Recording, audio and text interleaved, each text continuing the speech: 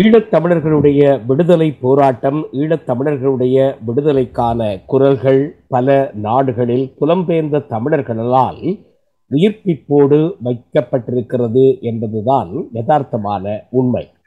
அந்த வகையில் இப்பொழுது இந்தியாவில் ஏற்பட்டிருக்கக்கூடிய மாற்றங்கள், குறிப்பாக நாளை நடைபெறவிருக்கின்ற national conference on Tamil genocide இன் ஸ்ரீலங்கா, டெல்லியில் நடைபெறுகின்ற ஒரு மாநாடு,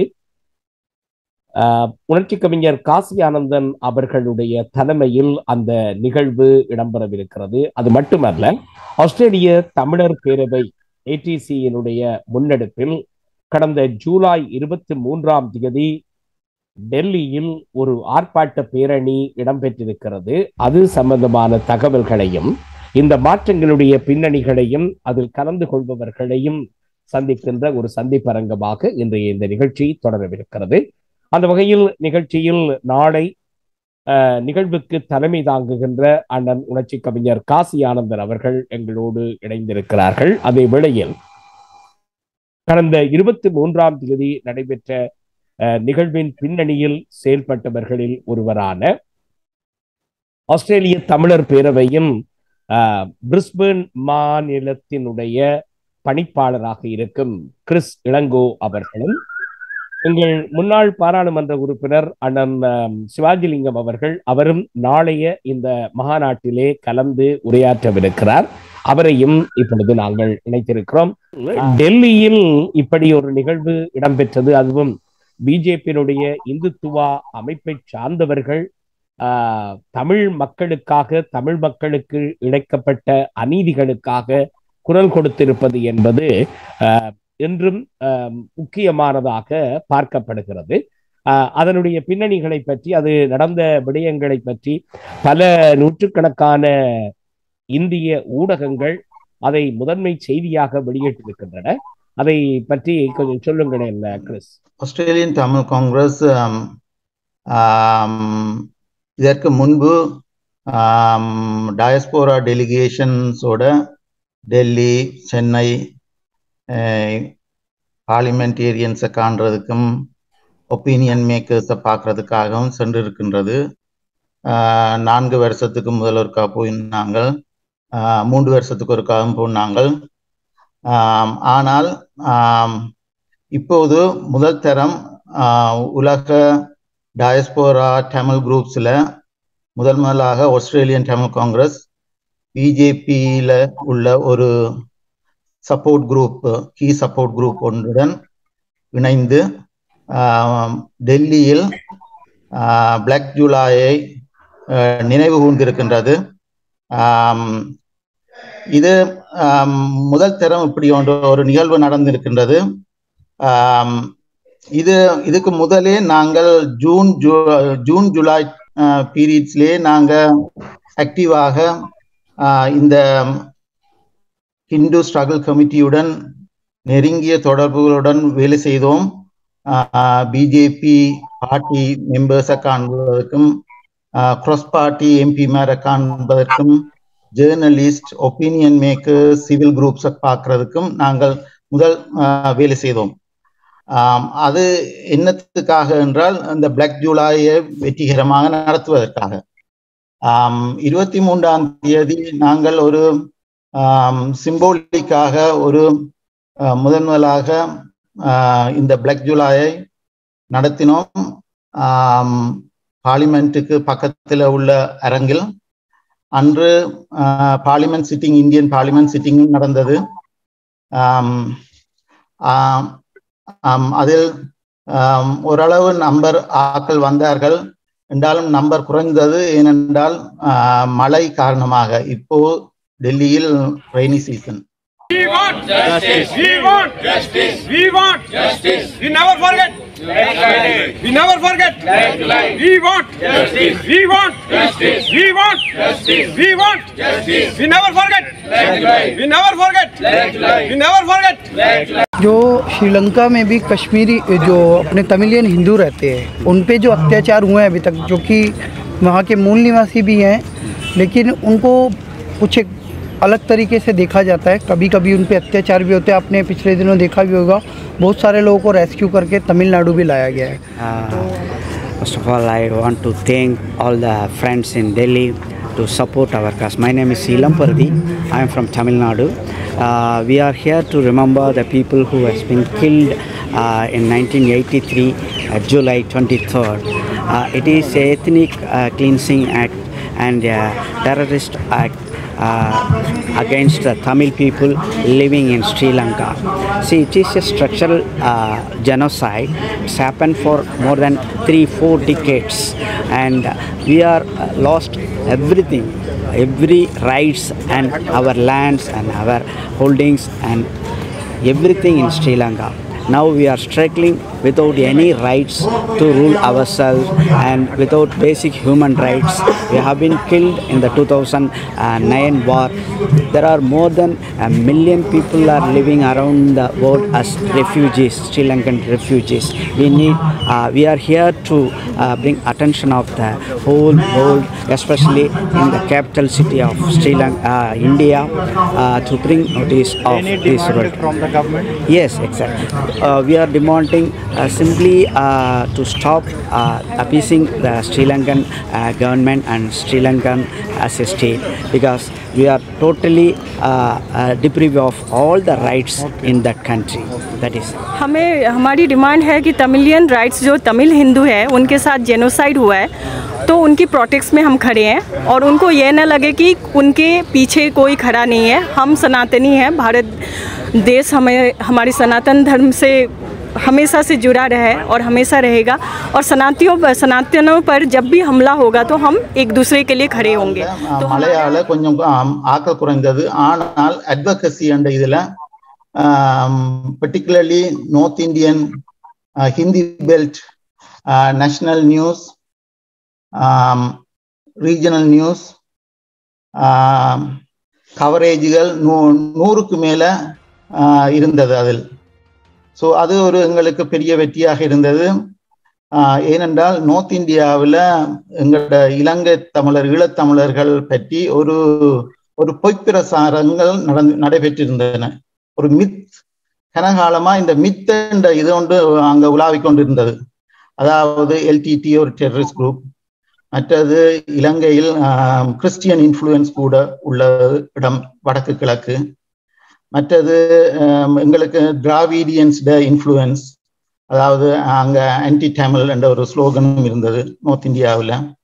அதை விட ராஜபக்ஷ குடும்பத்திட பேரோட்லேயே அங்க உள்ள ஒப்பீனியன் மேக்கர்ஸ், சில பார்லிமெண்டேரியன்ஸும் இருந்திருக்கின்றார்கள். ஸோ இதெல்லாம் எங்களுக்கு நெகட்டிவா வேலை செய்தது. அதை விட பெரிய ஒரு ஒப்பீனியன் மேக்கர் ராஜபக்ஷோட ஃப்ரெண்ட் சுவாமி சுப்பிரமணியம் சுவாமி, எல்லாருக்கும் தெரியும். ஸோ அவர் அங்க ஒரு பெரிய ஒரு ஒப்பீனியனே உண்டாக்கி இருக்கின்றார் தமிழருக்கு எதிராக. ஸோ இதையெல்லாம் கடந்து நாங்கள் இந்த முறை பிஜேபியில் உள்ள ஒரு அதுவும் இப்ப உள்ள எக்கனாமிக் டவுன் டர்ன் பொலிட்டிக்கல் கிரைசிஸ்ல இல்லை, நாங்கள் இதை சரியான இதை கொண்டு போகணும், வடக்குல உள்ள ஆக்களுக்கு கணக்க தெரியாது, அதால நாங்க முன் வாரோம் என்று சொல்லி எங்களோடு இணைந்து வேலை செய்தார்கள். இவர்கள் புதியவர்கள் இல்லை, இவர்கள் 10 வருஷமாக இலங்கை தமிழர் விடயத்துல ஒரு இன்ட்ரெஸ்ட் குரூப்பா இருந்திருக்கு நம்ம பிஜேபியில. இந்த குரூப் முள்ளிவாய்க்காலுக்கும் போயிருக்கின்றது. அங்கே போய் அவர்கள் தங்களுடைய வணக்கங்களையும் செலுத்தி இருக்கின்றார்கள். வடக்கு கிழக்குல விஜயம் செய்திருக்கின்றார்கள் இதுக்கு முதல். சோ அவர்களுக்கு இலங்கை பிரச்சனை நன்றாக தெரிந்த ஆக்கள். இதுல உள்ள சில, அதுவும் ஒரு சேரா இருக்கின்றவர் ஒரு செல்ஃப் மோட்டிவேட்டட் எங்களோட தமிழ் பிரச்சனையில். அது எங்களுக்கு ஒரு பெரிய ஒரு சப்போர்ட்டா இருந்தது எங்களோட மெசேஜை கொண்டு போறதுக்கு. இதை விட நாங்க இந்த ஆகஸ்ட்ல நாங்க 2 கான்ஃபரன்ஸ் வைக்க வேண்டியிருக்கின்றோம். ஒன்று ஜவஹர்லால் யூனிவர்சிட்டியில, ஜவஹர்லால் நேரு யூனிவர்சிட்டியிலையும், மற்ற டெல்லி யூனிவர்சிட்டியிலையும். தமிழ் இஷ்யூவை பற்றி. அதோட ஒரு எக்ஸிபிஷனும் நடத்துகின்றோம். எங்களோட கடைசி எய்ம் என்னென்றால் ஒரு all party parliamentary group set பண்றது இந்தியாவில். It will be a cross-party group, but that will happen. Already there are positive signs are there. There are few MPs, Lok Sabha and Raj Sabha MPs are willing to come for this. Tamil மக்களுக்கு இணைக்கப்பட்ட இந்த 83 ஜூலை கலவரம், அதில் ஈழ மக்கள் அல்லது தமிழ் மக்கள் அங்கே சிங்கள மக்களால் அல்லது சிங்கள பேரினவாத அரசியல் தலைவர்களால் துன்புறுத்தப்பட்டார்கள் என்ற செய்தியை மக்கள் மத்தியில் கொண்டு சென்றார்களா, அல்லது இது பிஜேபி இப்பொழுது ஆளும் கட்சியாக இருக்கக்கூடிய பிஜேபியினுடைய கவனத்துக்கு செல்லக்கூடியதாக இந்த கவன ஈர்ப்பு இருந்திருக்கும் என்று நினைக்கிறீங்களா கிறிஸ்? ஜேவிபியின் கவனத்துக்கு சென்றிருக்கின்றது. அதற்கு அடித்தளமாக முதலே அவர்கள் national secretary, parliamentarians, international communication group இவைகளுடன் கதைத்திருக்கின்றார்கள் அவர்கள். And RSS as well. RSS உடையும் கதைத்து அவர்களுடைய ஒப்புதலுடையும் தான் இது நடைபெற்றிருக்கிறது. இதில் நாங்கள் JR ஜெயவர்தனோட பாப்புலர் ஸ்டேட்மெண்ட் வெளிப்படையாக காட்டப்பட்டது. அதாவது தமிழர்களை துன்புறுத்தினால்தான் சிங்களவர்கள் சந்தோஷப்படுவார்கள், சிங்களவர்களோட ஓட் கூட கிடைக்கும் என்ற அந்த பாப்புலர் ஸ்லோகன் வாஸ் ப்ராட்காஸ்டட் வைட்லி. அதை விட இண்டோ லங்கா பேக்ட் அதை இம்ப்ளிமெண்ட் பண்ண சொல்லி கேட்டிருக்கின்றார்கள், தொடர்ந்து கேட்டிருக்கின்றார்கள். நான் இச்சந்தர்ப்பத்தில் சொல்ல விரும்புகின்றேன், இன்றுதான் இண்டோ லங்கா பேக்ட் சைன் பண்ணி 35 வருடங்கள் இன்று. அதை விட அவர்கள் சொன்னார்கள், இப்ப மோடி கவர்மெண்ட் இருக்கின்ற முறையிலே மோடியிட federal setup, cooperative federal setup அதை அதை அரசியல் தீர்வா கொண்டு வரணும் என்று சொன்னார்கள். அதிகமா அரசியல் தீர்வு என்ற பார்வையில அது நகர்ந்தது. ஆனால் ஜெனோசைட் என்ற வேர்ட் யூஸ் பண்ணப்பட்டது டெல்லியில் பிளாக் ஜூலையை நிறுத்தி. அண்ணன் காசியானந்தன் அவர்களே, national conference on Tamil genocide இன் ஸ்ரீலங்கா, இது டெல்லியில் ஸ்பீக்கர் ஹால் கான்ஸ்டிடியூஷன் கிளப்பிலே இடம்பெறுகிறது. இது ஒரு முக்கியத்துவம் வாய்ந்த ஒரு நிகழ்வாக என்னை பொறுத்தவரையில் வியத்தகு ஒரு விடயமாக நான் பார்க்கிறேன். நீங்கள் அதனுடைய பின்னணி, நாளை நடைபெறுகிற நிகழ்வுகள், கலந்து கொள்பவர்கள் அண்ணன் சிவாஜிலிங்கம் அவர்களும் கலந்து கொள்கிறார்கள். இதனை ஸ்டூடெண்ட் ஃபெடரேஷன் ஆஃப் தமிழ்நாடு ஒழுங்கு செய்திருக்கிறார்கள் என்று குறிப்பிடப்படுகிறது. இதனுடைய பின்னணியை சொல்லுங்களேன். இந்த நிகழ்ச்சியை ஸ்டூடெண்ட் ஃபெடரேஷன் ஆஃப் தமிழ்நாடு மாணவர் பேரவை தான் இதை ஏற்பாடு செய்திருக்கிறார்கள். அதனுடைய தலைவராக பாரி மைந்தன் இருக்கிறார். அவர் முறையாக கற்று முனைவர் பட்டம் வாங்கியவர். மாணவர்கள் பலரை இணைத்து தமிழ்நாட்டில் ஒரு பெரிய பேரமைப்பாக மாணவர் அமைப்பை அவர் உருவாக்கி இருக்கிறார். சில நாட்களுக்கு முன்பு தமிழ்நாட்டில் நடந்த ஒரு மாநாடு கூட மாணவர் அமைப்பால் நடத்தப்பட்ட மாநாடு தான். டெல்லியில் நாங்கள் ஒரு நிகழ்ச்சியை நடத்துவது என்பது ஒரு வரலாற்று முக்கியத்துவம் வாய்ந்த ஒரு நிகழ்வாகவே நான் பார்க்கிறேன்.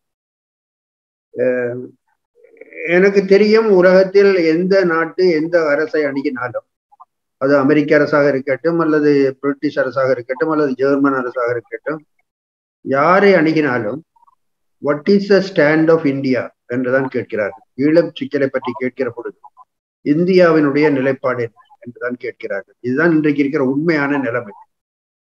அந்த அடிப்படையில் நாம் இந்தியா நம்முடைய விடுதலை போரில் ஒரு முதன்மையான இடத்திலிருந்து தமிழீழ விடுதலை போரை முன்னெடுப்பதற்கு துணை நிற்க வேண்டும் என்பதில் எந்த ஐயமும் யாருக்கு மேல வேண்டிய தேவையில்லை. ஒரு 2009 வீழ்ச்சிக்கு பின்பு சுட சுட நான் ஈழத்தமிழர் நட்புறவு மையத்தை தொடங்கினேன். என்னுடைய முதல் இதழியலாளர்கள் சந்திப்பு, அதில் இந்திய அரசனுடைய நட்புறவை என்றும் நாங்கள் பேணுவோம் என்று சொன்ன பொழுது எனக்கு பெரிய எதிர்ப்பு கிளம்பியது. அதில் பலர் தமிழ்நாட்டில் உள்ள ஓரளவு உண்மையான தமிழை நேசிக்கிறவர்கள், அவர்கள் என்றும் என்னோட தொடர்பில் இருக்கிறார்கள். அவர்கள் பலர் தமிழனை அழிப்பதற்கு ஆர்டர் கொடுத்த படைக்கருவி கொடுத்த பயிற்சி கொடுத்த இந்தியாவோடு உங்களுக்கு என்ன நட்புறவு வேண்டி இருக்கிறது என்று கேட்டார்கள். அப்பொழுது நான் அவர்களுக்கு விளக்கம் சொல்ல வேண்டி இருந்தது. நான் அவர்களுக்கு நிலைமையை எடுத்து சொன்னேன். இப்படியான சூழல்கள் வருவதுண்டு. ஆனால் காலத்துக்கு ஏற்ப நாம் நம்முடைய கொள்கைகளை வகுத்துக் கொள்ள வேண்டும். ஆனால் எந்த காலத்துக்கும் பொருத்தமான கொள்கை எங்களுடைய ஈழத்தமிழர் வெளியுறவு கொள்கை தலைவர் பிரபாகரன் அவர்கள் வகுத்த கொள்கை என்று நாங்கள் ஏற்றுக்கொண்டிருக்கிற கொள்கை, இந்தியாவோடு எந்த காலத்திலும் நட்புறவை தமிழீழம் இழந்துவிடக்கூடாது என்பதுதான். அது அவருடைய கடைசி மாவீரர் உரையில் கூட அவர் அதை குறிப்பிட்டிருப்பார், நீங்கள் கவனிக்கலாம். ஆகவே அதில் நாங்கள் கவனமாக இருந்துதான் இந்த அமைப்பையும் தொடங்கினோம். அதை தொடர்ந்து 10 ஆண்டுகளாக நாங்கள் ஓரளவு டெல்லி அரசோடு அரசு சார்ந்தவர்களோடு தொடர்பில் ஓரளவு முடிந்தவரை தொடர்பில் இருந்து கொண்டுதான் இருக்கிறோம். உலகத்தில் பல நாடுகளிலும் போய் ஏதிலிகளாக உட்கார்ந்தவர்கள் அந்தந்த நாடுகளிலிருந்து தமிழீழ விடுதலைக்கு என்ன செய்யலாம் என்று சிந்திக்கிறார்கள். ஒரு காலத்தில் என்னை இந்தியாவை ஆதரிப்பது எவ்வளவு பெரிய தவறு என்று கேட்டவர்கள் கூட இன்று நார்வேயில், அமெரிக்காவில், கனடாவில், பிரான்சில் இருந்து மோடிஜி அவர்களுக்கு கடிதம் எழுதி கொண்டிருக்கிறார்கள். எனக்கு தெரியும், சில கடிதங்கள் எங்கள் ஊடாகவே போகின்றன. ஆகவே உலகில் இருக்கிற எல்லா நாடுகளில் இருந்து இயங்குகிற ஏதிலிகளிடையும் கூட இந்தியாவை நாம் முதன்மைப்படுத்தி நம் விடுதலை போரை முன்னெடுக்க வேண்டும் என்கிற ஒரு நிலைப்பாடு இன்று உருவாகி இருக்கிறது. இந்த நிலைப்பாடு முதலில் இருந்ததில்லை என்று உருவாகி இருக்கிறது. ஒரு மகிழ்ச்சியான நிலை. நான் சிலவற்றை சொல்ல வேண்டும். நான் இந்தியாவுக்கு பச்சையப்பன் கல்லூரியில் படிப்பதற்கு என்னுடைய 20 வயது நான் பயணம் மேற்கொண்ட நேரத்தில் பல ஆண்டுகளுக்கு முந்தைய செய்தியை சொல்கிறேன். என்னை வழி அனுப்பி வைத்தவர் அமரர் வன்னியசிங்கம் அவர்கள், எங்களுடைய தலைவர்களில் ஒருவரான அமரர் வன்னியசிங்கம். தந்தை செல்வாவுக்கு வலது கையாக அவர் அந்த காலத்தில் இருந்தார். மிக இளக அகவையிலேயே அவர் கண்களை மூடிக்கொண்டார். ஒரு பெரிய தலைவர். அவர் அப்பொழுது என்னை வழி அனுப்புகிறவர்கள் சொன்ன நினைவு எனக்கு இருக்கிறது. இந்தியாவை கொண்டுதான் தமிழீழ விடுதலையை நாம் பெற வேண்டும், இதை நினைவில் வைத்துக் கொள்ளுங்கள் காசியானந்தன் என்று சொன்னார். இது ஒரு தொடக்கம். அதற்கு பிறகு தந்தை செல்வா அந்த உணர்வோடு இயங்கிக் கொண்டிருந்தார். அது அந்த அறப்போராட்ட காலம். அதற்கு பின்பு அமுதலிங்கம் அவர்கள் கூட பல முறை வந்து டெல்லியை தொடர்பு கொண்டிருக்கிறார். எனக்கு தெரியும், நான் மிகவும் நேசிக்கிற பல நெடுமாறன் அவர்கள், தமிழ்நாட்டின் தலைவர், 2-3 தடவைகள் இந்திரா காந்தி அம்மையாரை அமிர்தலிங்கம் மன்னன் சந்திப்பதற்கு ஏற்பாடுகள் பண்ணி கொடுத்தார். அந்த சந்திப்புகள் மிக முக்கியமான சந்திப்புகளாக அமைந்தன. அப்பொழுதெல்லாம் கூட ஒரு நெருக்கம் இருந்தது, அதை பார்க்கக்கூடியதாக இருந்தது. அதற்கு பிறகு இன்று வரை நாங்கள் அந்த நிலைப்பாட்டில் உறுதியாகவே இருக்கிறோம். என்னை பொறுத்தவரை உறுதியாகவே இருக்கிறோம். அதில் கவனிக்க வேண்டியது என்ன என்று சொன்னால், 1983 2009 படுகொலைகளுக்கெல்லாம் முன்பு, எவ்வளவோ காலத்துக்கு முன்பு, அன்று அந்த காலத்திலேயே இந்திரா காந்தி அம்மையார் அவர்கள் இலங்கையில் நடைபெறுவது ஜெனோசைட், இன அழிப்பு என்று சொன்னார். நான் சொல்வது 1983. அப்பொழுது மிகப்பெரிய அளவில் படுகொலைகள், பிற்காலத்தில் நிகழ்ந்த படுகொலைகள் எதுவும் நிகழாத காலம். தொடங்குகிறது அந்த காலம், 1983 தொடங்குகிற காலம். அப்பொழுதே சொன்னார்.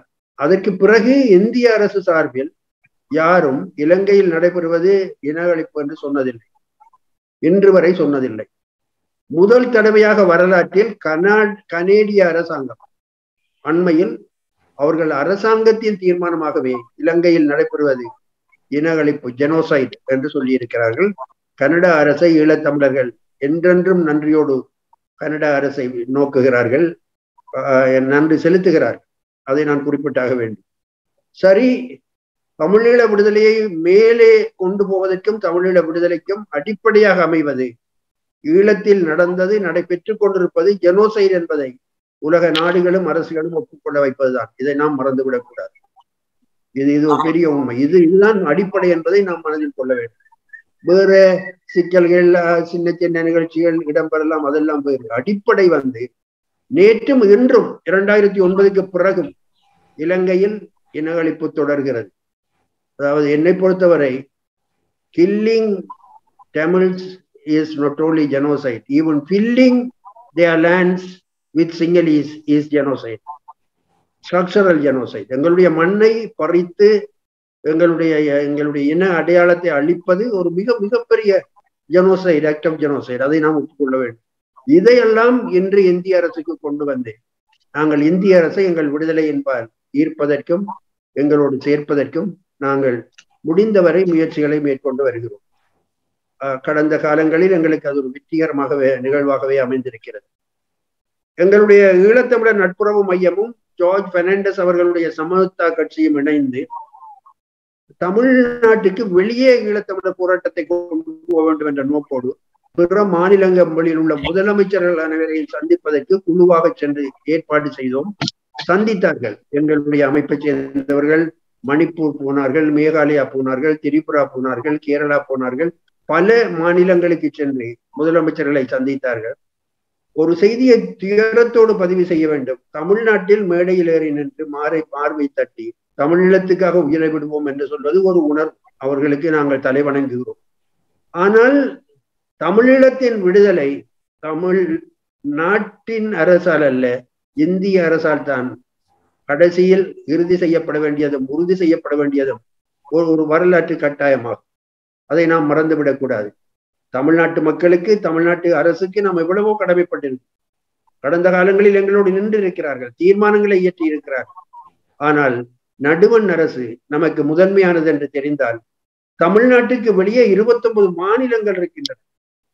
மணிப்பூருக்கெல்லாம் எங்களுடைய தோழர்கள் போன பொழுது தமிழீழம் என்றால் என்ன என்று கேட்டிருக்கிறார்கள். அங்கு என்ன நடக்கிறது என்று கேட்டிருக்கிறார்கள். உண்மையா என்று கேட்டிருக்கிறார்கள். இந்த தமிழ்நாட்டுக்கு வெளியே இந்த செய்தி பரவினதே இல்லை. இந்த பணியில் கடந்த காலங்களில் நாங்கள் கடுமையாக முயற்சிகளை மேற்கொண்டு வருகிறோம்.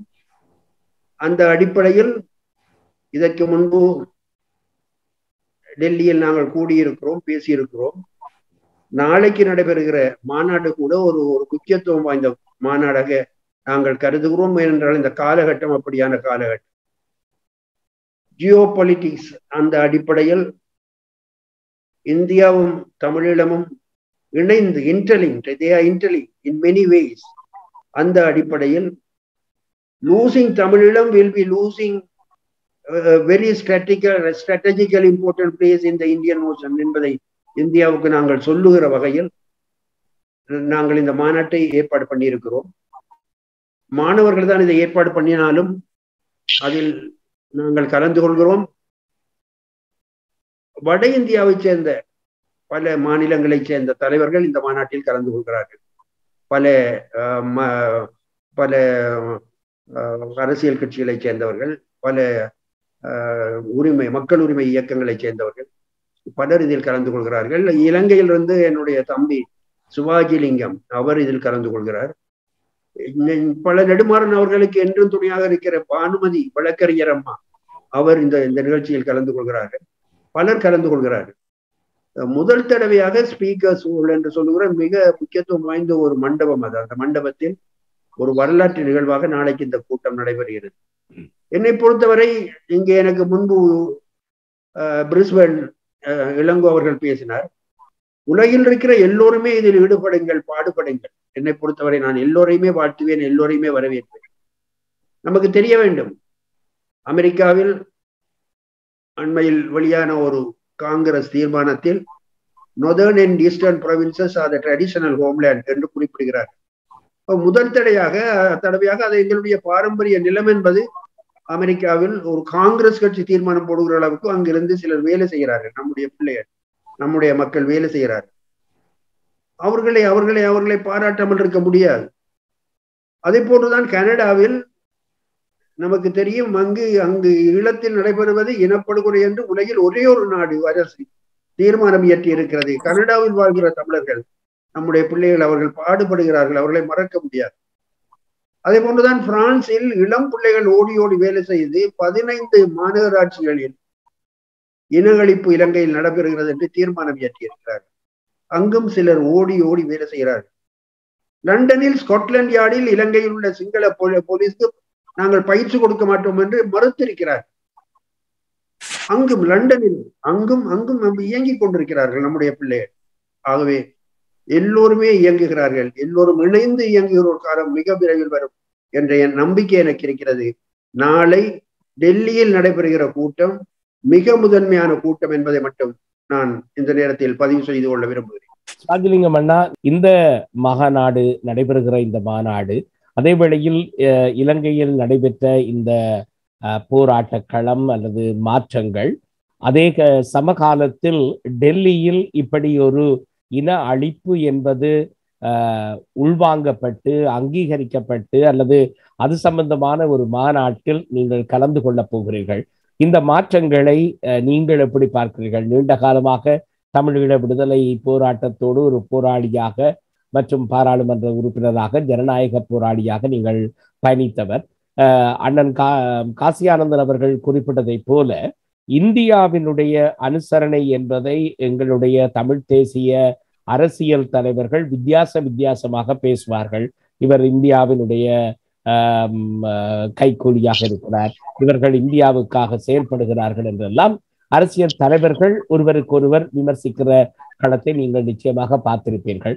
நீங்கள் இப்பொழுது இன்று நடைபெற்றுக் கொண்டிருக்கக்கூடிய நாளை நடைபெறுகிற இந்த மாநாடு, அதுவும் தமிழ் ஜெனோசைட் என்பதை, அதாவது அங்கே நடைபெற்றது இனப்படுகொலை என்பதை முதன்முறையாக அல்லது நாங்கள் வலியுறுத்துவோமாக இருந்தால் அதற்கான தீர்வு என்பது வெளிச்சமாக கிடைக்கக்கூடியதாக இருக்கிறது. நாளை நடைபெறுகிற நிகழ்வு அல்லது இப்பொழுது இடம்பெறுகிற மாற்றங்களை நீங்கள் எப்படி பார்க்கிறீர்கள்? கவிஞர் காசி ஆனந்தன் அண்ணா அவர்கள் குறிப்பிட்டது போல 2009 முள்ளிவாய்க்காலிலே போர் மிக கொடூரமாக எங்களுடைய தமிழீழ விடுதலை புலிகள் தலைமையிலான நடைமுறை அரசு வீழ்த்தப்பட்டதை தொடர்ந்து அதற்கு உதவி செய்தவர்கள் என்ற காரணங்களினால் பல்வேறு நாடுகள் மீது எங்களுடைய மக்கள் கோபம் கொண்டிருந்தார்கள், அதிருப்தி கொண்டிருந்தார்கள்.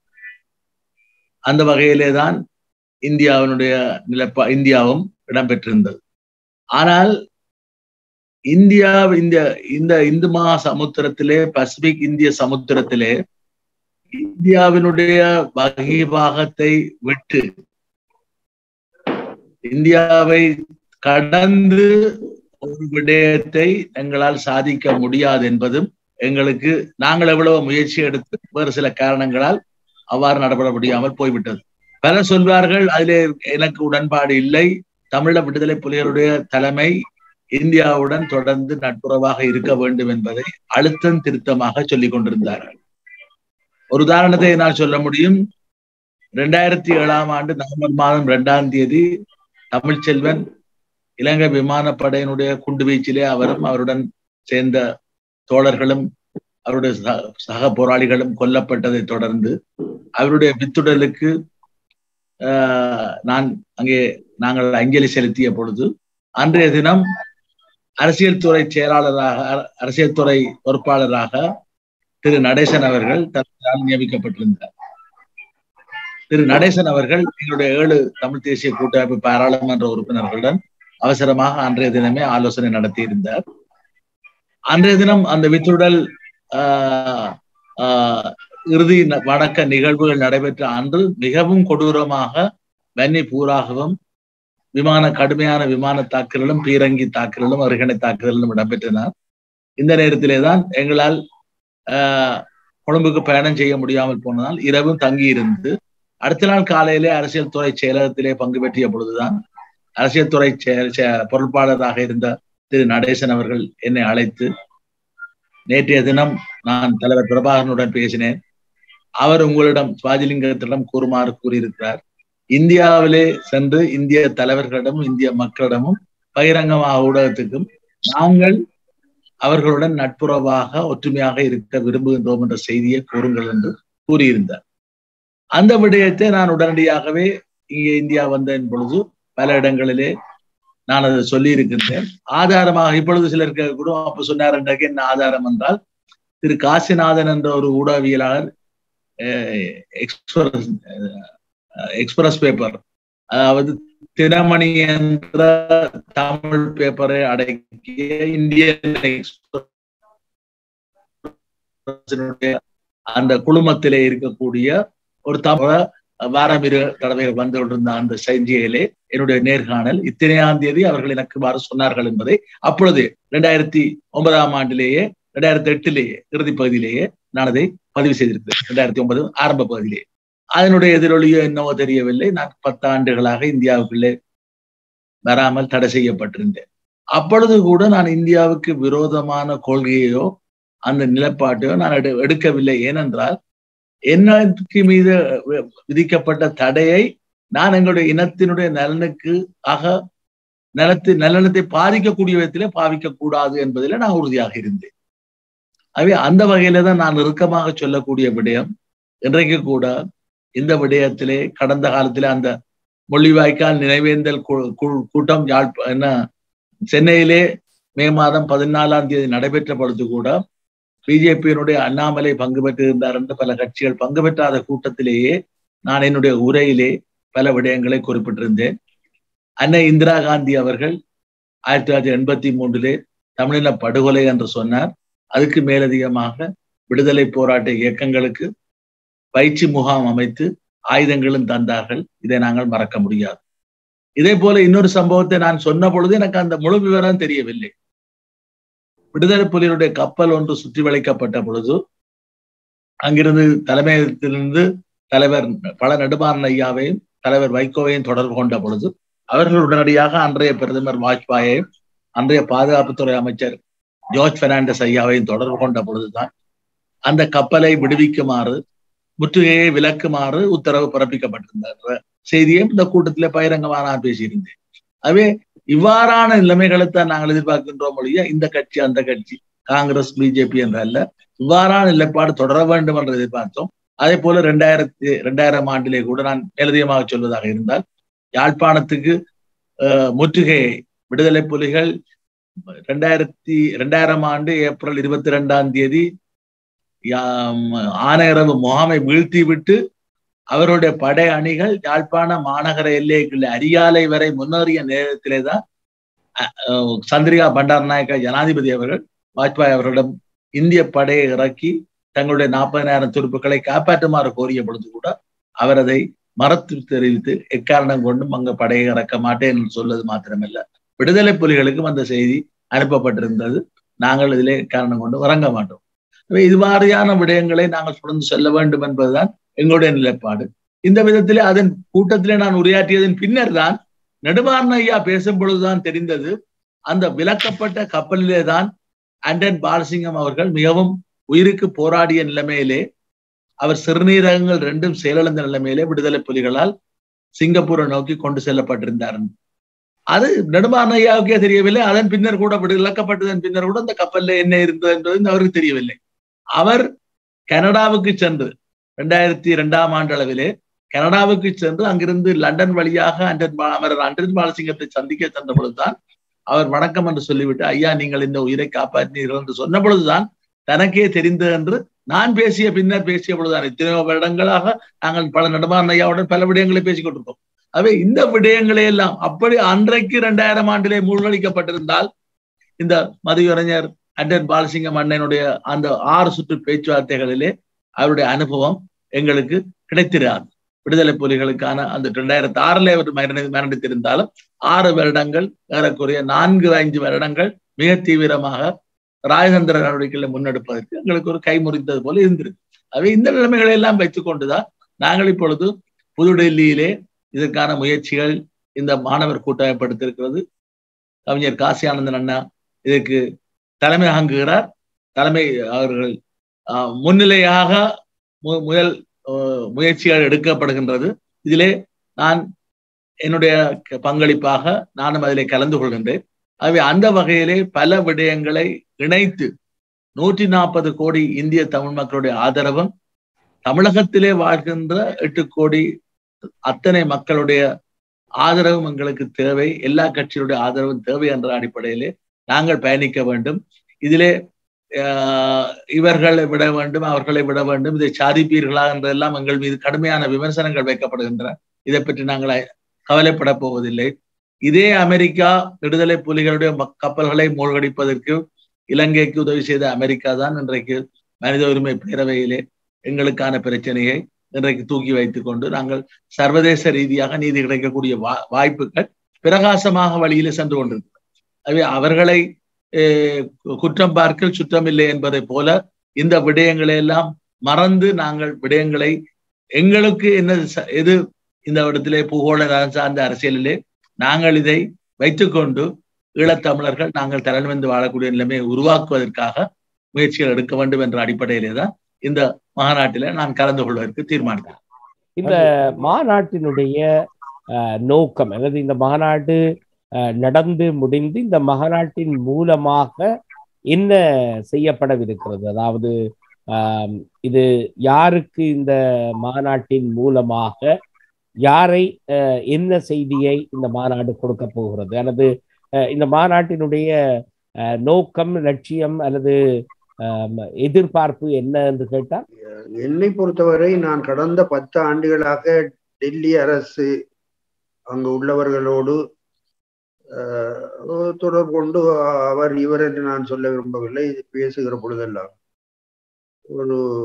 ஒன்றை மட்டும் உறுதியாக சொல்லி வருகிறோம். ஒன்று there can be no more negotiation with the government of Sri Lanka. அதை நாங்கள் உறுதியாக சொல்லிட்டு வர்றோம். ஏனென்றால் இலங்கை அரசோடு இனி எந்த காலத்திலும் நாங்கள் பேச முடியாது. அது பயனற்றது. தந்தை செல்வா பேசியதை விட அல்லது வன்னியசிங்கம் ஐயா பேசியதை விட அல்லது அமிர்தலிங்கம் அவர்கள் பேசியதை விட நாங்கள் ஒன்றும் புதிதாக பேசுவதற்கு இல்லை. எல்லாமே குப்பை கூடைக்கு போன பேச்சுக்கள் தான். ஆகவே அது ஒன்று. இரண்டாவது, நாங்கள் இந்திய அரசுக்கு தெளிவாக சொல்லிக் கொண்டிருப்பதெல்லாம் என்ன என்றால், declaration of an independent sovereign state of Eelam can be the only solution, permanent solution for Eelam Tamils problem. அதான் நாங்க சொல்றது. மற்றது இடையில அதை தருவோம் இதை தருவோம். And also there can be no interim solution for our problem. interim solution என்று எத்தனையோ தடவை interim solution எல்லாம் நாங்க பார்த்துட்டு வந்துட்டோம். எத்தனையோ விதமான interim solutions, மாவட்ட சபை, மாகாண சபை, அங்க ஒரு பேச்சுவார்த்தை, நோர்மையில் இங்க ஒரு பேச்சுவார்த்தை. ஸோ எங்களுக்கு தெளிவாக நாங்கள் வைத்திருக்கிற 2 நிலைப்பாடுகள் சிங்கள அரசோடு இனி பேசுவதற்கு தயாராக இல்லை. ஒன்றும். இரண்டாவது, declaration of an independent sovereign state of Eelam. இந்திய அரசு இந்த இலக்கை நோக்கி எங்களை எப்படி கொண்டு செல்லும் என்பதில் நாங்கள் கவனமாக இருக்கிறோம். இந்திய அரசு எங்களுக்கு அறிவுரைகள் வழங்கலாம், அவர்கள் மிக அனுபவம் மிக்கவர்கள். எந்த கட்டத்தில் என்ன செய்ய வேண்டும் என்பதை எங்களுக்கு அவர்கள் எடுத்து சொல்லலாம். ஆனால் இன்றைக்கு இந்து மாக்கடலில் உருவாகி இருக்கிற மிக சிக்கலான ஒரு சூழலில் இந்தியாவுக்கு ஒரு மிகப்பெரிய பொறுப்பு இருக்கிறது என்பதை மட்டும் நாங்கள் அவர்களுக்கு சுட்டிக்காட்டி கொண்டு வருகிறோம். இதுதான் இன்றைக்கு இருக்கிற நிலைப்பாடு. இந்த மாநாட்டின் மூலம் ஒரு மனு அல்லது ஒரு அறிக்கை அல்லது இதன் மூலமாக வெளிவர இருக்கிற விடயம் என்ன? வழக்கம் போல் எல்லா மாநாடுகளிலும் நடப்பது போல் ஒரு தீர்மானம் நிறைவேறும். அந்த தீர்மானம் சுயநிர்ணய அடிப்படையில் தமிழர்களுடைய அவர்களுடைய தாயகத்தின் அடையாளம், identity of the homeland of Tamil should be preserved. அது முதலாக முக்கியமாக வலியுறுத்தி எங்களுடைய விடுதலையை நாங்கள் அதில் வலியுறுத்துவோம். ஆனால் ஒன்று நீங்கள் கவனித்தால், நான் முதலில் சொல்லி வந்த உலக மற்ற நாடுகளில் நடைபெறுகிற நிகழ்வுகளையும் சேர்த்து கூட்டி கழித்து நீங்கள் கணக்கு பார்த்தால், தமிழீழத்தை முடித்தாயிற்று என்று 2009 எல்லாம் முடிந்தது, இனி கிடையாது, இங்கே தமிழீழமும் கிடையாது, புலியும் கிடையாது என்று சொல்லி மார்தட்டி விழா கொண்டாடிய சிங்களவர்கள் எல்லாம் பார்த்தோம். ஆனால் இந்த இத்தனை ஆண்டுகளுக்கு பிறகு, 12 ஆண்டுகளுக்கு மேல் இந்த காலகட்டத்துக்கு பிறகும் இன்று என்னால் உறுதியாக சொல்ல முடியும், நம்முடைய விடுதலை போராட்டம் முன்னோக்கி நகர்ந்திருக்கிறது. அதில் எந்த ஐயமும் யாருக்கும் இருக்க வேண்டியது. ஆகவே எப்பொழுதும் நாங்கள் அடைய போகிறோம் என்பதுதான் இருக்கிற சிக்கலே தவிர, நாங்கள் அடைவதை உறுதி செய்து கொண்டு நாங்கள் எங்களுடைய பயணத்தை தொடர்கிறோம். அது ஒரு பெரிய உண்மை. அந்த நிலைப்பாட்டில் டெல்லியில் எங்களுடைய செயல்பாட்டை கொஞ்சம் கூடுதலாக எங்கள் கவனத்தை செலுத்துவதற்காக இந்த மாநாடு ஒரு நிகழ்ச்சி. இது மட்டுமல்ல, இதை தொடர்ந்து நாங்கள் டெல்லியில் தொடர்ந்து மையம் கொண்டு எங்களுடைய அந்த விடுதலை பணியை முன்னெடுப்போம் என்பதுதான் எங்களுடைய முடிவும் எங்களுடைய தொடர் செயல்பாடுமாக இருக்கும்.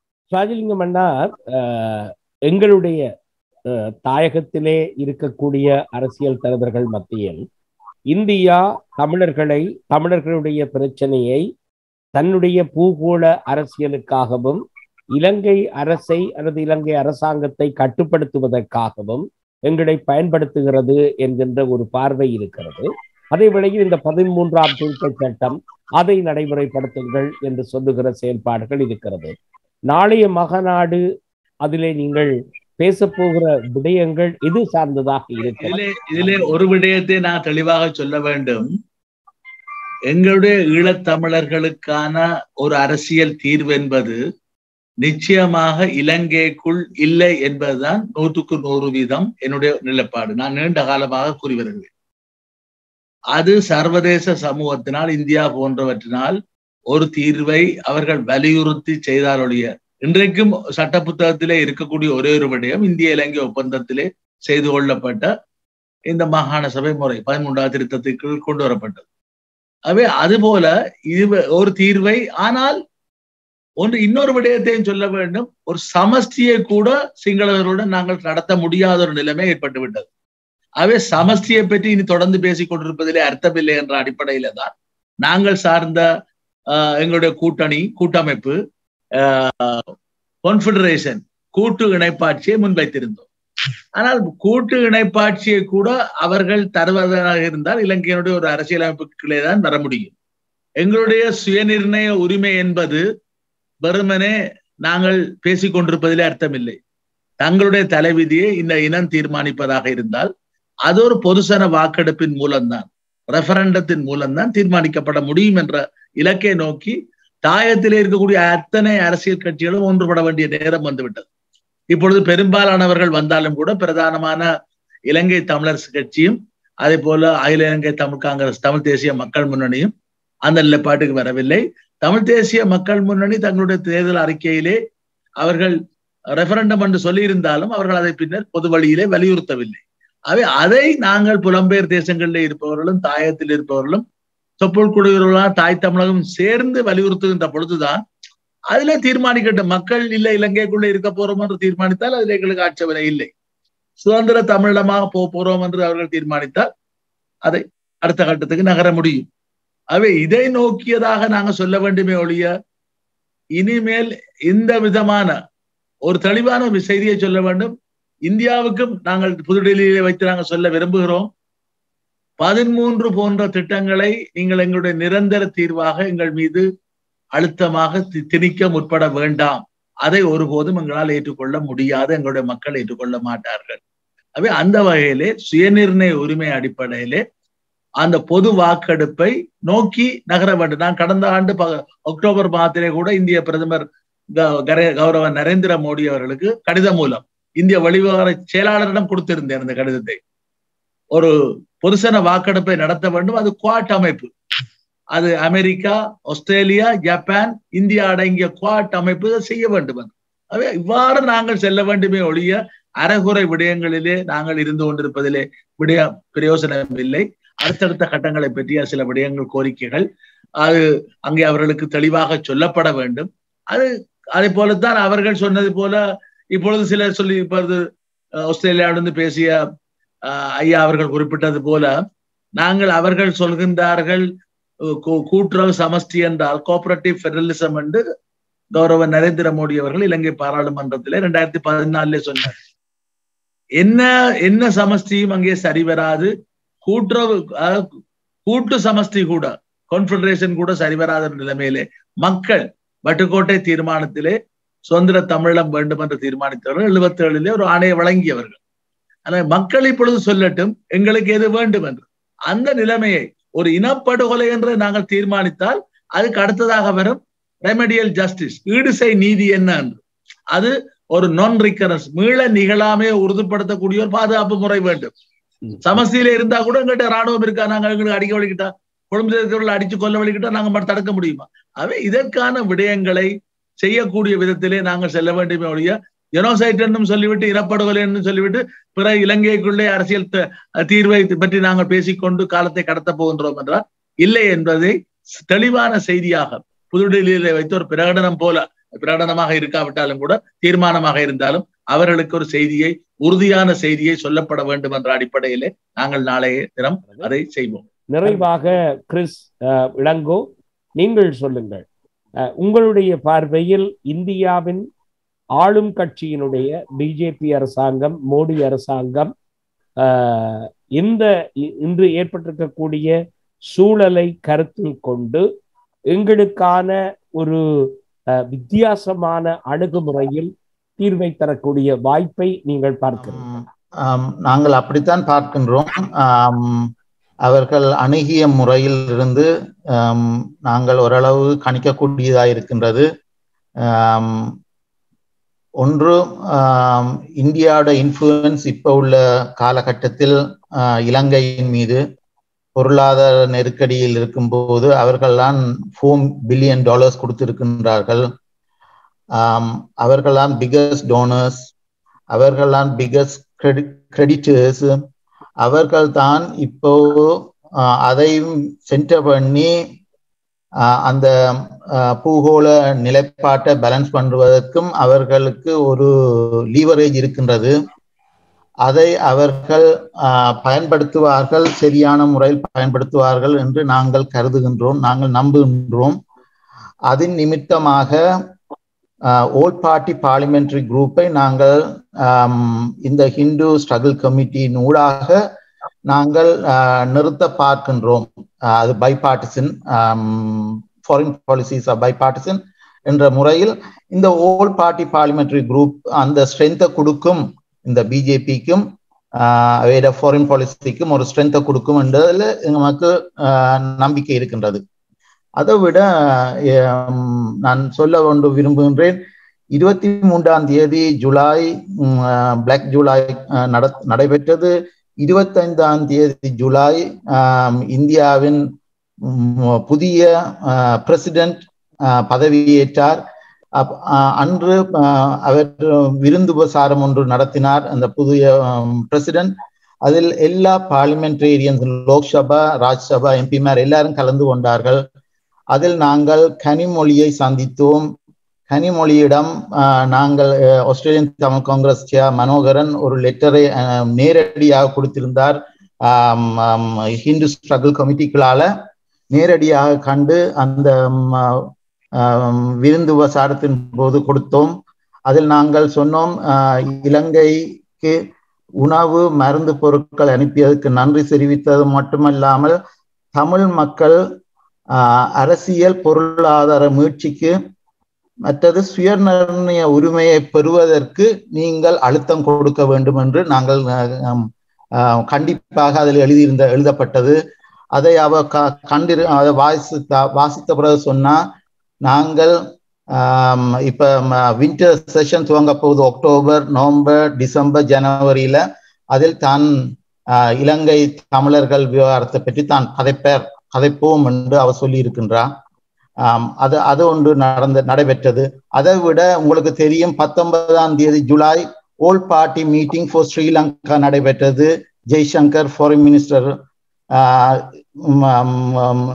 அதை கூட்டினார். ஆனால் கன்வீன் பண்ணது Joshi, BJP minister Joshi from Karnataka. அதிலும் நாங்கள் அது நடக்க முதல் ஒரு லெட்டர் கொடுத்திருந்தோம் ஜோஷிக்கு. கொடுபட்டது என்னென்ன நாங்கள் தமிழர்கள் எதிர்பார்க்கின்றார்கள் என்று. ஸோ நாங்கள் இந்த முனைப்புகளை நாங்கள் செய்து கொண்டிருக்கின்றோம். எமது பார்வையில் நாங்கள் புலம்பெயர் தமிழ் அமைப்புகள் இந்த அழுத்தங்களை கொடுக்கின்றார்கள். ஆஸ்திரேலியன் தமிழ் காங்கிரஸ் அதில் லீடா இருக்கின்றது இப்போது உள்ள நிலைமையில். இந்த ஓல் பார்ட்டி பார்லிமெண்டரி குரூப் சக்சஸ் ஆகும் என்று நாங்கள் நினைக்கின்றோம். அதனூடாக முனைப்புகள் நடத்தலாம், அதனூடாக தீர்வுகள் வரும் என்று நமக்கு ஒரு நம்பிக்கை இருக்கின்றது. அண்ணா காசி ஆனந்தன் அண்ணா, நிறைவாக இந்த பொதுஜன வாக்கெடுப்பு என்ற ஒரு முனைப்பு தமிழ் மக்களுடைய வாக்குகள் மூலமாக அந்த நாடு ஒரு தனி நாடாக தமிழ் ஈழமாக பிரிக்கப்பட வேண்டும் என்ற ஒரு வேண்டுகோளை விடுத்து ஒரு பொதுஜன வாக்கெடுப்பு என்று பேசப்படுகிறது. இந்த பொதுஜன வாக்கெடுப்பை பற்றி உங்கள் புரிதலையும் மக்களுக்கான தெளிவையும் ஏற்படுத்த உங்களுடைய கருத்து என்று சொல்வதை விட நீங்கள் அதை மக்களுக்கு தெளிவுபடுத்துங்களேன். புலம்பெயர்ந்த தமிழர்கள் நாங்கள் இருக்கிறோம், எங்களுக்கு அந்த நாட்டிலே வாக்குரிமை கிடையாது, நாங்கள் ஒவ்வொரு நாடுகளுடைய பிரஜைகளாக இருக்கிறோம். ஆனால் எங்களுக்கு எங்களுடைய எண்ணங்கள், எங்களுடைய சிந்தனைகள், எங்களுடைய கருத்துக்கள், எங்களுடைய பகிர்வுகள் அத்தனையும் எங்கள் மண் சார்ந்ததாகவே நாங்கள் புலம்பெயர்ந்து வாழ்ந்தாலும் ஊடக பரப்புகளின் ஊடாக நாங்கள் பகிர்ந்து கொள்வது வேறு எதுவும் அல்ல. எங்களுக்கு நீங்கள் இந்த பொதுசன வாக்கெடுப்பு என்பது என்ன, புலம்பெயர்ந்திருக்கக்கூடிய தமிழர்களுடைய பங்கு என்ன என்று சொல்லி நாங்கள் இந்த நிகழ்ச்சியை நிறைவு செய்வோம். தமிழ் ஈழ விடுதலை எப்படி அடையப்படும் என்று பலவிதமாக பலரும் ஆய்வு செய்து கொண்டிருக்கிற ஒரு காலம். அதில் 2-3 வழிமுறைகள் பளிச்சென்று கண்களுக்கு முன்னே நமக்கு தெரிகின்றன. ஒன்று, தம்பி சிவாஜிலிங்கம் சொன்னதை போல கிரிமியாவில் ரஷ்யா தலையிட்டதை போன்ற ஒரு நிலைப்பாடா என்றால் இந்திய அரசு தான் முடிவு செய்ய வேண்டும். 1984 விசாகப்பட்டினத்தில் இந்திரா காந்தி அம்மையார் கடற்படை, விமானம், டாங்கிகள் எல்லாவற்றையும் அனுப்பிவிட்டார். இது நடந்த உண்மை, பதிவு செய்யப்பட்டிருக்கிற ஒரு உண்மை. தமிழீழத்தை விடுதலை செய்வதற்கு இந்திரா காந்தி அம்மையார் இந்திய படைகளை அனுப்பி படைகள் இலங்கையில் பாய்வதற்கு விசாகப்பட்டினத்தில் வந்து தங்கியிருந்த நேரம் அமெரிக்காவின் ஏதோ ஒரு தலையிட்டால் அது நிறுத்தப்பட்டது. ஆகவே இந்தியா என்ன செய்யும், எப்படி செய்யும், என்ன நடவடிக்கை எடுக்கும் என்பதையெல்லாம் நாம் பொறுத்திருந்துதான் பார்க்க வேண்டும். ஆனால் நான் சொன்னதை போல புவிசார் அரசியல் சூழலில் இந்து கடலில் ஏற்பட்டிருக்கின்ற ஒரு கொந்தளிப்பான சூழலில் இந்தியாவுக்கு ஒரு தவிர்க்க முடியாத நிர்பந்தம் இருக்கிறது. அந்த நிர்பந்தம் தமிழீழ விடுதலையாய் முடியும் என்பது என்னுடைய கருத்து. பொதுஜன வாக்கெடுப்பு என்பதும் இந்த வழிமுறைகளில் ஒன்றாக இன்று உலகெங்கும் பேசப்படுகிறது. குமார் என்று எனக்கு ஒரு நண்பர் இருக்கிறார், என்னோட சிறைச்சாலையில் இருந்தவர். தந்தை செல்வாவுக்கு வலது கையாக இருந்த தம்பித்துறை நீதிபதி. அவர் ஒரு பெரிய தமிழீழ போராட்டத்தில் பங்கு பெற்றிய ஒரு நீதிபதி. அவருடைய மகன் முத்துக்குமாரசாமி என்னோட சிறையில் இருந்தார். அதற்கு பிறகு என்ன என்று எனக்கு தெரியவில்லை. அவர் சட்டம் படித்துக் கொண்டிருந்தார் சிறையில். திடீரென்று ஒரு நாள் எதிர்பாராமல் பின்னால் ஒரு 25 ஆண்டுகளுக்கு பிறகு அவரை சந்திக்கிற வாய்ப்பு எனக்கு ஏற்பட்ட பொழுதுதான் தெரிந்தது. அவர் உலக மன்னிப்பு சபை, இன்டர்நேஷனல் அம்னஸ்டியின் துணைத் தலைவராக ஆகியிருக்கிறார் அமெரிக்காவில். அது மட்டுமல்ல, அமெரிக்காவிலிருந்து முக்கியமான உலகின் பொதுஜன வாக்கெடுப்புகளுக்கு எல்லாம் அனுப்பப்பட்ட குழுவில் அவர் முதன்மையானவராக இருந்திருக்கிறார். அவர் டிமோருக்கு போயிருக்கிறார், சுடானுக்கு போயிருக்கிறார். இப்படி பல நாடுகளுக்கு இந்த பொதுஜன வாக்கெடுப்பை நடத்துவதற்காக போய் வந்தவர் தான் என்னுடைய நண்பர் குமார். ஒரு இனிய நண்பர், இப்பொழுதும் நான் பேசிக்கொண்டுதான் இருக்கிறேன். அவர் எனக்கு சொன்ன சில செய்திகளை மட்டும் நான் பதிவு செய்து விடுகிறேன். எனக்கு ஒரு ஐயம் ஏற்பட்டது. சிங்கள குடியேற்றம் நடந்திருக்கிறது, முஸ்லிம்கள் பெருகியிருக்கிறார்கள். நெருக்கடியான சூழலில் தமிழர்கள் கூட எங்கெல்லாம் சிதறி கிடக்கிற ஒரு காலம். எப்படி வாக்கெடுப்பு நடந்தால் நாம் வெற்றி பெறுகிற சூழல் இருக்குமா, அல்லது ஸ்காட்லாண்டில் நடந்ததை போல் போய்விடுமா என்று இப்படியான குழப்பம் மனதில் ஏற்பட்ட பொழுது நான் அவரை அணுகினேன். எனக்கு குமார் சொன்னது இதுதான், அப்படி ஒரு நிலை ஒரு காலமும் உருவாகாதான் என்று அவர் நம்பிக்கை தந்தார். அவர் சொன்னார் என்னை பார்த்து, the diaspora will be included in the voters list என்று சொன்னார். அதுக்கு ஏற்பாடு செய்யலாம்.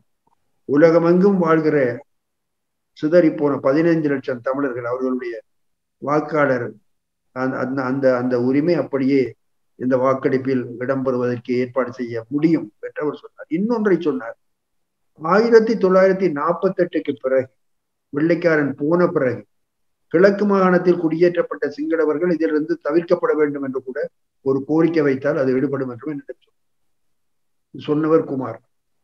ஆகவே எங்களுக்கு மிகப்பெரிய வாய்ப்பு இருக்கிறது. அதாவது வாக்கெடுப்பு என்று ஒன்று நடந்தால், ரிஃபரண்டம், எங்களுக்கு நல்ல வாய்ப்பு இருக்கிறது, நாங்கள் தமிழம் அமைக்கலாம் என்று குமார் சொன்னதை நான் இந்த நேரத்தில் பதிவு செய்கிறேன். ஏனென்றால் இது ஒரு சொல்ல வேண்டியவர் சொல்லி நான் கேட்ட ஒரு தெரிந்து கொள்ள வேண்டிய செய்தி. நிகழ்ச்சியில் கலந்து கொண்ட உங்கள் மூவருக்கும் மனமார்ந்த நன்றிகளை எங்கள் உலக தமிழர்கள் சார்பில் தெரிவித்து விடைபெற்றுக் கொள்கிறேன். நன்றி, வணக்கம். நம்புங்கள் தமிழீழம் நாளை பிறக்கும், நாட்டின் அடிமை விலங்கு தரிக்கும். நம்புங்கள் தமிழீழம் நாளை பிறக்கும், நாட்டின் அடிமை விலங்கு தரிக்கும்.